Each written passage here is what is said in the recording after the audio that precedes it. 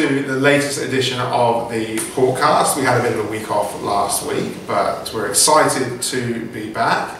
As always, I'm joined by my good friend, Night Captain Mr. Jordan Buller, and to my left, the newly elected Mayor of Perth, Benoit Gaffney. So, welcome. Yeah, thanks for the yeah, so we obviously apologised last week for missing out. We had technical difficulties, which kind of, well, we were just a bit tired really from the wedding facilities, and the juniors had an event in this. Every week's a technical difficulty though, isn't it? That's right. Jesus. Isn't it? Jordan, your jokes at the end. Yeah. Save yourself. But yeah, it's great to be back, and we're going to really wrap up 2 rounds very quickly, just to give a few more. I promise we did pay for those Red Frogs, depending on who's watching, by the way.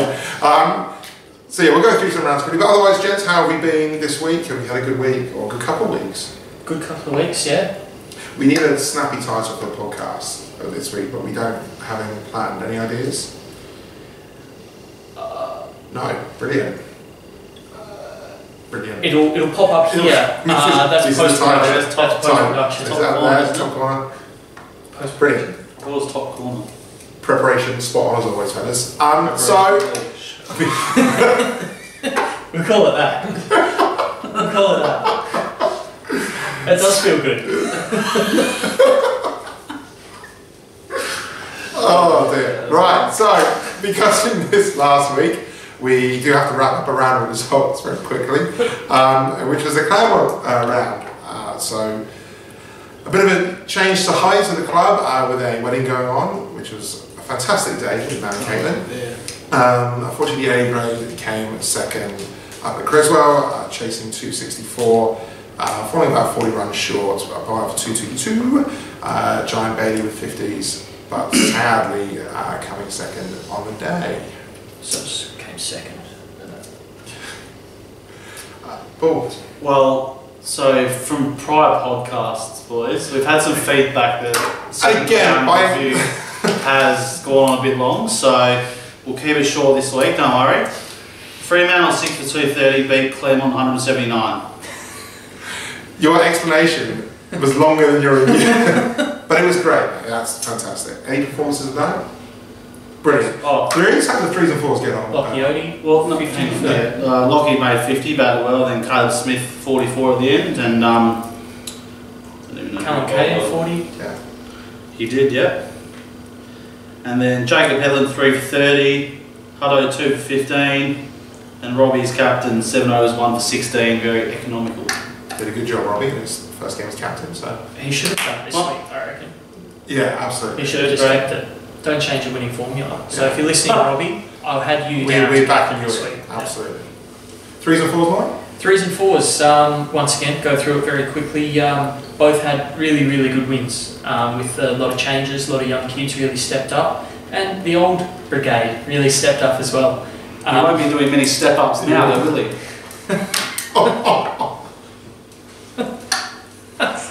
Yes, Grant did pull a calf, so he will not be doing many step-ups. Very well done. How did he pull a calf? So I'm told my mail is that he was celebrating or appealing very vigorously. Wasn't even celebrating. It jumped in the air and he heard it pop. So Robbie, who had finished his game a couple of hours earlier and was enjoying the what you do after a game, had to go out in the field again, wide up, get out there. I took a catch, so he did really well. He did really well for the 4s there. But massive congratulations to Sean Fox for 100 for the club in his first game, and also Bernie for 100 down in the 4s as well. And Andrew Morrissey took 5 in the 4s, so I think that was his first senior game for Fremantle as well. And Aaron Beecroft chipped in with I think a 60 or a 70 in the 3s. So yeah, a couple of top performances for 2 wins in the lower grades. Yeah. 3 out of 4 against Claremont on a weekend where we lost a lot of players was an amazing achievement, so well done to everybody involved. So this round, we are halfway through this round. We've taken on Rockingham, so the 1s and 3s had a lovely short trip down the road to Lark Hill. So A grade, halfway through their game, Freo bowled out Sandy for 208. Jeff 41. It's the second game of A-grade cricket. Caden It's as well. Simo for a massive Tiered whacker. Yeah. I did see him with the big sixes, yeah. So that was, I mean, we were on the other ground, like, watching him through the... that was exciting to watch. And Caden 39 as well, batted very well. Rockingham in reply 2 for 29, with Sammy and Chogs taking wickets, with a real sort of exciting finish, including one of the all-time OBWs to finish the game, to finish the day off, sorry. So that game was very delicately poised. I think with the history of the wicket down there, batting second might be a bit harder, don't you think? Yes. With the second week of the game, though, would that make that much of a difference? Yeah. That has in the past, hasn't it? Yeah. Second innings on the next week, though, like if it was the same day, it would do. We could use the same wicket though. You have to use the same wicket. Yeah, that's why I understand that. And then wear and tear. Are we sorting out, like, the laws of cricket? You have to use the same wicket. That's what I mean. But with a week of It's preparation, it's not going to be that tired, is it? Well, I reckon it will be. Yeah, I think Yeah, I'd be tired after a week of preparation. Preparation does feel good. How'd the twos go? Weekend. Geordie? So the twos won the toss and batted first? Yeah, won the toss and batted first. And Jack is our new Facebook name. That's Jack Kamala for those interested. No, it's not. Made a Not fantastic anymore. 100. First second grade 100, I think. Don't quote me on that, but Sean Fox came up and made a good another 20 odd.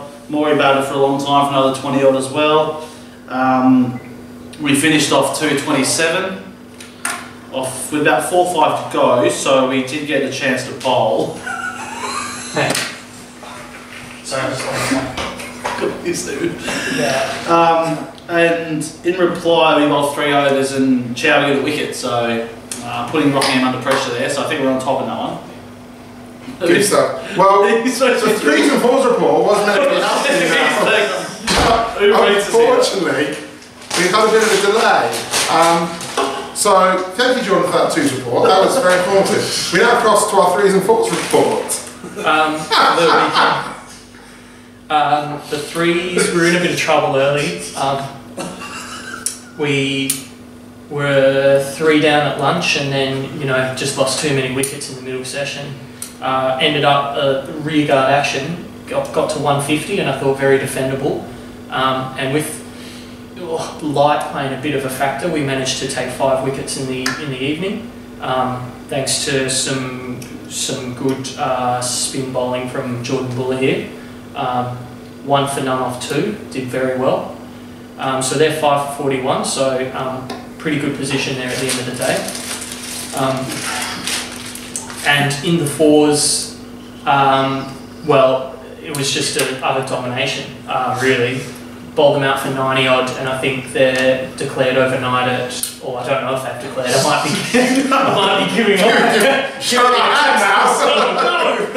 Scrap that part. They may bat on, who knows, but they're about 100 in front already on day 1, so very well done. And Bernie, another 100, so back-to-back 100s. Yeah. And Terry, 6 for as well. Yes, yeah, bowled very well. Playing 4s. 6-16. Oh, this is me as well.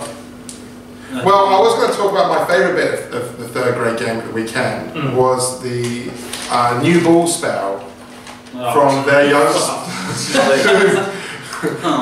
kid who ran in and just bumped Jordan for the entire session.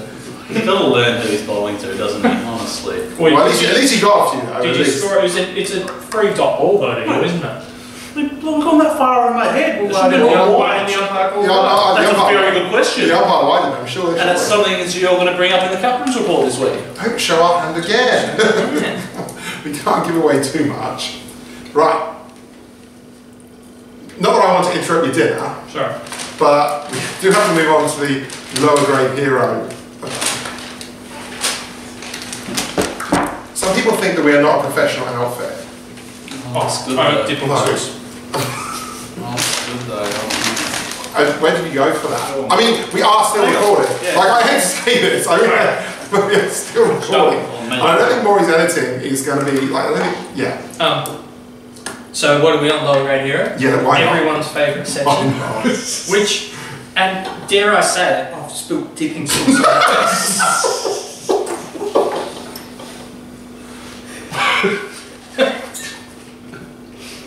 I was going to say, dare I say it, the Midas touch, the lower grade hero of the week. The Doug Stewart Award has the Midas touch at the moment. So, week one, we went over, we didn't give votes out, but we discussed Wiggers as a potential for the votes. And now he is winning games of A grade for him. He's probably needing the Ollie Cooley. And getting interviews on Sport FM. Yes. Getting interviews on Sport FM. Sport FM are piggybacking off our... we do the hard work. Unbelievable. We unearth these gems. Ethan Beattie scored about 200 runs for the season already. Joondalup, they're getting their My Cricket scores in. Honestly, we have the Midas touch. So this week,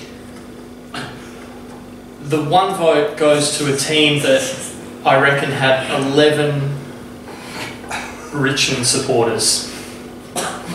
So it was grand final week last week. That's right. And there's a few Richmond supporters floating around Willetton, as it's well known. And so they were in a bit of a hurry to get to the start of the game at the pub with their mates. And they've bowled Mount Lawley out for, I think, 98, and then chased it in 18 overs. One down. So, I mean, kudos to them. It deserves a I don't think they batted more than 20 overs in a single one-day game in the whole competition. I think they chased everything down. I think the first team chased down like 12 overs as well. That's just ominous for the rest of the comp. Yeah. White ball players, really, but with a red ball.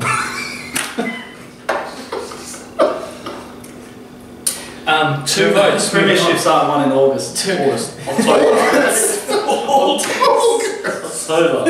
Moving on, we mentioned him up the top, but he had one hit in the last, I don't know, what was it, 2 years or longer? Yeah. And he came down and hit one of the finest 130s that most people have seen for a while. So Sean Vox for just making a mockery of everyone else that plays 3s and 4s that actually have to train and put in a pre-season. Stuff you. So well done. 2 votes to Sean Fox for that performance, and 3 votes goes to. We got a bit of mail for this one, so this is what we want. We want people texting in and letting us know what they see out on the ground. So this was in the Willetton game.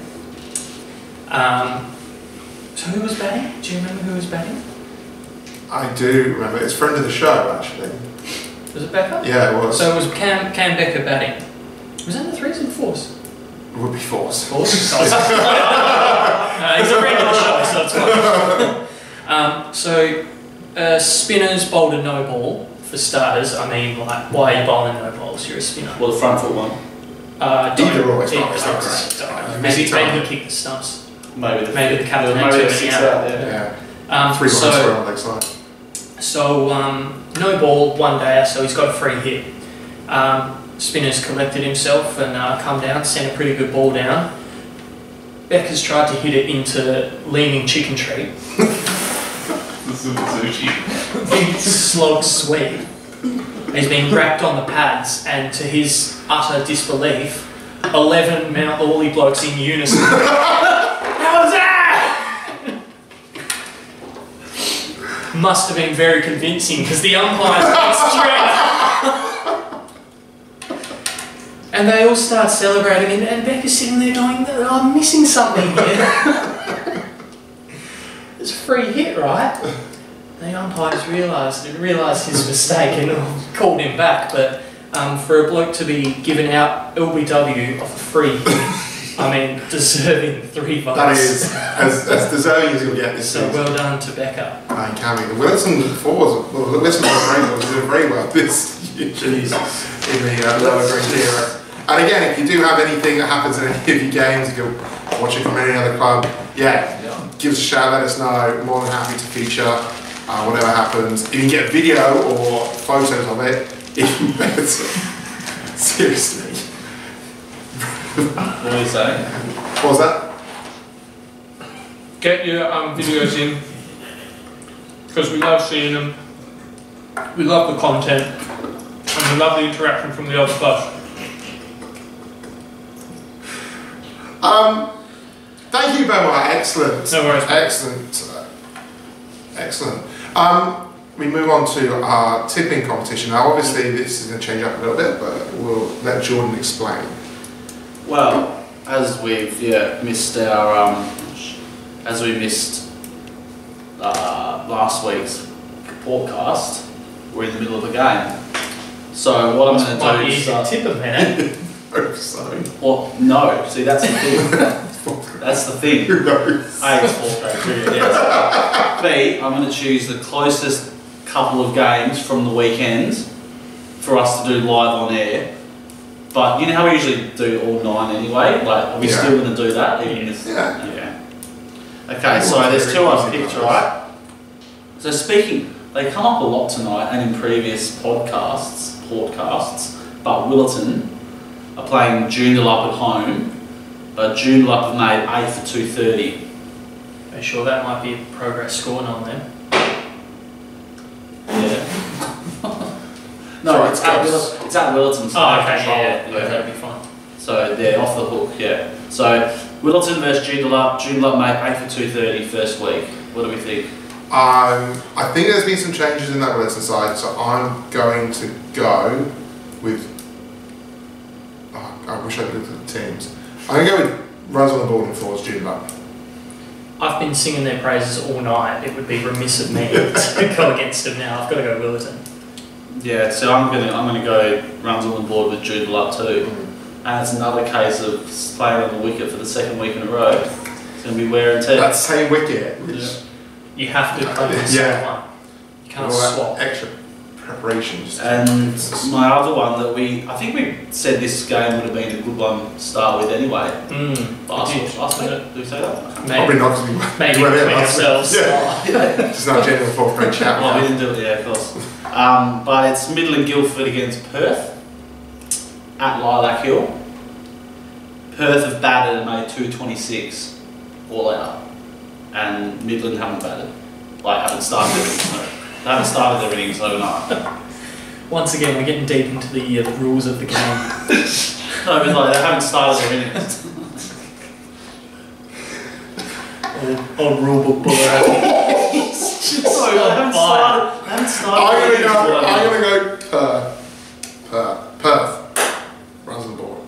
No, I'm going to go Midland to get them over the line again. I'm back in second week. Yeah. All the preparation on the wickets. It's going to be nice and easy. I'm going to go Perth, runs on the board, and the wicket again might die down a little bit. So we've did the same, for exactly the same reason. Brilliant. Now, if you remember last time in the lead up to the Claremont game, we ran a competition where we asked you to guess the total age of our fourth grade side against Claremont. We had a winner, so congratulations to the winner of our stubby holder goes to Chris Davenport. So well done, Davo, many congratulations on that. Great guess, great effort. What?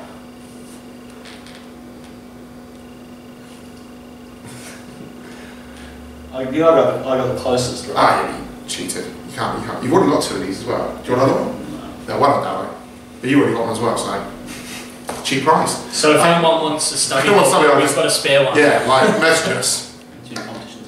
Oh, should we do a competition this week? Yeah. Should we double it? Should we go for 2 stubby holders? 2 stubby holders. No, Chris should have that one. Yeah, if he wants. If he wants it, if you have it, he can give it to Amy. If you want it. Yeah, Amy. Yeah, Christmas is coming up, eh? There we go.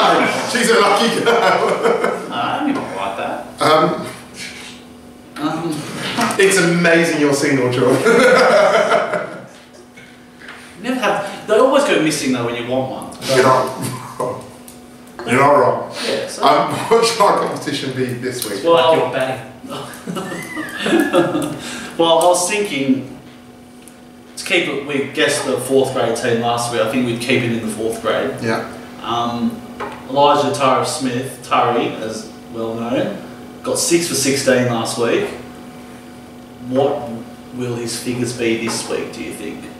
Is that too hard to guess, or do we have to take how many wickets he gets? No, That's probably too easy. Wickets first, and then the runs to the tiebreaker. How about that? Yeah, you go like figures. Yeah. Like full figures. Okay. Maidens, overs, no balls, fives. Nah, let's just go. Big bombs. Nah, just. No, they dot ball to the bowler. Ah, I'm surprised Jordan did. I'm surprised Jordan didn't like that. So did you not? No. We go wickets for runs, and then if say we have two people tied, then we go to what maidens. What? Two people aren't going to guess the exact. How many people do you think got into this competition? It's going to be you and Dell again. Some of my silly buggers guess the same as someone else. Okay, no one gets the same, so we don't have to do that, please. No one gets the same. It's just runs and wickets. So wickets and runs. Easy game. Are we giving away a second study holder? Yep. Wow, there you go. Till we find something better.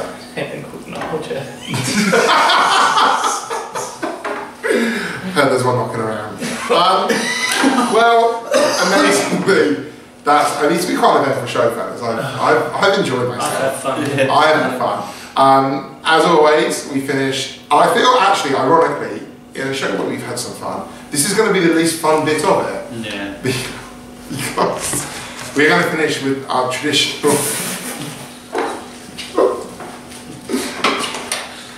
Where did you get that from, by the way?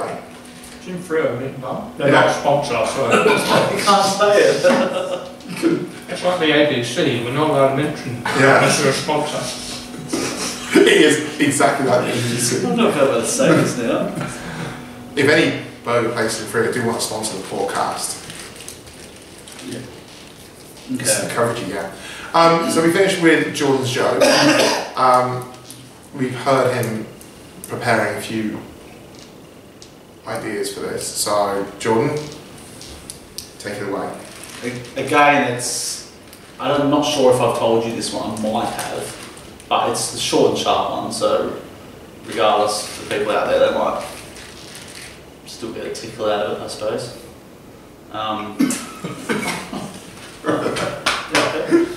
Maybe I shouldn't do it while you're actually like chewing. I think we're going to be safe, don't worry about that. Okay.